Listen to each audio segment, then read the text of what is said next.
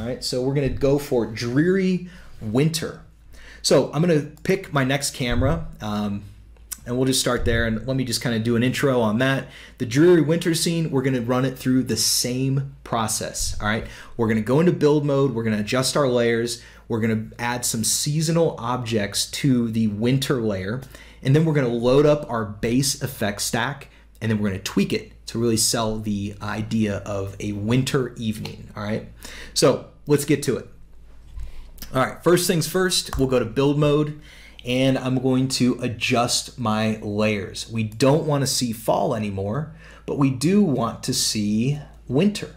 So winter is turned on, and I'm going to make sure that winter is my active current layer. That way, any object that I add right now is going to be controlled. The visibility is going to be controlled by that winter layer.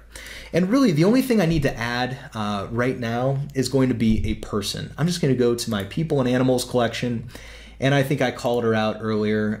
There's this one character who does look like she's ready for a storm. Where did she go? There she is. So we'll go here and place our winter character there. And I don't think there's two. I know there was like one or two others that were pretty decent when it comes to like really bundled up. Let's see if I can find that. Anyone else real quick. She's got a hat on. That's cool. We'll put her right there. And yeah, it looks good. All right, so again, you can always go and check your views, you know, make sure that you got your people in the right place. And again, I'm gonna duplicate this camera. So here's our fall camera, snapshot here, head over, and there's my winter scene. Okay, so we're in good shape. Let's get this winter scene built, and then we're gonna drop some lights and really make this thing like warm up and glow. All right, so first things first, I'm gonna build, go to File and choose Load Effects, load my base effects up like that, and then we need to go to our layer visibility, and we need to turn on our winter layer. All right, so there's winter.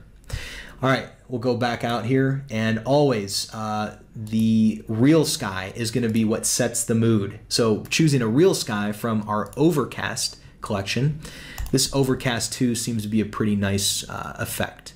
All right, so there's the storm clouds looming in. You know, we've got a nice snowstorm that's gonna happen, so let's go to our precipitation effect. We'll go over here to precipitation, and we don't want rain, we want snow.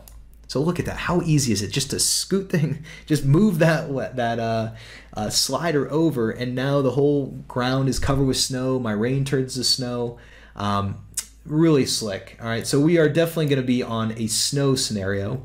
And then the precipitation phase, that's where, you know, you might wanna play with this a little bit. And if I hold shift, I can move slow down the movements of that slider and really dial in what I want. And I found that, like, you know, you don't want it to always max, like, you know, everything's white covered with snow. Maybe you just want it to, like, you know, show through a little bit more like that. That could be kind of cool. And you can see that, like, the plants now block, which is super cool as well. So whether it's blocked by plants a lot or a little, and I find that just a little bit, just enough that, like, some variation happens under the trees is perfect for me. Now, part of that precipitation effect is this extra fog addition. That really starts to, like, block out our real sky. So I would bring that back just a bit, you know, and I want to be able to see that the real sky is happening there. And I think that's looking pretty cool. All right. Now, let's go back to our effect stack. We've got our shadows, reflections, really all that stuff is good. This next part, we're gonna use autumn colors to desaturate our trees, because right now they're looking green. All right, so we're gonna use the autumn colors effect to pull the color completely out of the tree. I've heard this question a lot, you know, can you get the trees to lose their leaves? That doesn't work.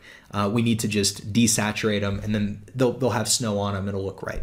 All right, so let's do that. I'll go to, first off, double check my layer visibility. Winter is layer number 3. All right, so I'm gonna add my autumn colors. Autumn colors, I only want it to affect layer number 3, and I'm just going to desaturate those trees. So see how it goes from, like, super green to super gray. And so now it just, fits better in this scene, okay? All right, so now I think we're in good shape there. I'm gonna add another effect at the top of my stack. Right now, all of the lighting is being controlled by my real sky. So I'm gonna go in here and add the sun effect.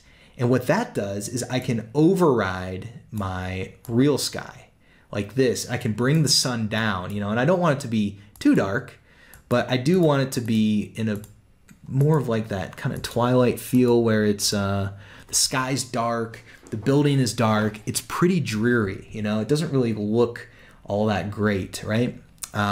So we need to make this thing glow. And to do that, I'm gonna drop some lights. All right, so let's do that. Let's go to build mode. Again, we are on our winter layer, and I'm gonna set our sun down just so I can really see what's happening with my lighting. And we'll go over here and we're gonna add some lights here. So I'll go to my objects, place mode, and we're gonna go with lights and utilities. And it really, I find it doesn't totally matter. I pick an interesting shape to my, or spread to my lights. We'll just do that and just start clicking. And so I'll just kind of zoom over here, and I'm really not being careful because these are just street lights. It doesn't matter. They're just gonna shine down. And what I noticed, I was looking out my front window of my house when I was working late one night, it was snowing, and I just noticed how like orange those street lights really are. And I think that'll be a cool look if we just set these up to have that kind of orange glow. And we'll use the interior lights to be more of a white glow. All right, so now I'm gonna back up again like this, and you can see we've got all of our lights in place, or all the ones that we need really. And then I can go to my select tool, I can select a light, and then I can go to my advanced options, and we can go to select all identical. Now for this one, I am gonna dial up the intensity to like 1,000, and let's do 750. Let me see, 750. And then we're gonna change the cone angle. Let's see if that's gonna make a good effect for us. Yeah, I'm good with a super wide cone angle. And then the color of these lights, I want them to be more of like that yellowish, orangish look. All right, and so let's see what that's doing for us. If I go to photo mode and take a look at my camera, there we go. So now, we've got like those lights kind of painting some color on the side of the building, and they're secondary. And the primary lighting that I need is I want this part of the building to really glow. All right, so I'm gonna go back to build mode, and we're again going to place some lights here. So I'll go in here and go to my place mode and choose a different light, hold H like that, and then I'm gonna click, click, and click. Then scoot up above and use my select tool, and I can hold control with that, and then hold shift and alt, and I can make a copy of these lights up to the front, and then I can like hit my advanced options and hit select all identical objects, and then we'll go in and make a copy of these straight down. All right, so watch this little trick. We're gonna use our move up, hold alt, and make a copy of these straight down to the floor. And then we're gonna rotate these, and we're gonna set this at like -90. Again, I can always double click on any slider, hit backspace a few times, and then type in a custom input. So deselect all. That way that whole room is really lit up. And let me see where we're at on our select all identical objects. We're gonna set these at like, let's try 1,000. I just want like a lot of light coming out of here. Really nice and bright and white. So we'll go back to our photo mode and take a look. So now this is starting to shape up. It's a pretty dreary evening, but our building is glowing and inviting us in, right? So let's really let's go further with that. And I think to do so, we're gonna use our lens flare. And so we'll dial up our master brightness, and I think that is a super cool look. Getting more bloom, more master brightness, that looks pretty cool to me. And color correction, let's see, we'll go there for color correction, and maybe the whole thing should just be a little bit desaturated. That's a lot. Here's a little bit. And maybe, on an image like this, I would go in and add the exposure effect. And I can tell you that the exposure effect, I usually add that in at the very end. And that's where I say, you know what, I just need it to be brighter. Like everything I'm doing, it's just a little too dingy. And so something like that, I think will probably print well. And then I would go back, let's see, that's good. And exposure, yeah, I think that we're in pretty good shape. The last thing on precipitation is like the particle size, you know, like let's really make it wintry, you know, get all those snowflakes dumping, and we're in good shape. So that's pretty cool. Right on. So that's kind of everything for a winter scene.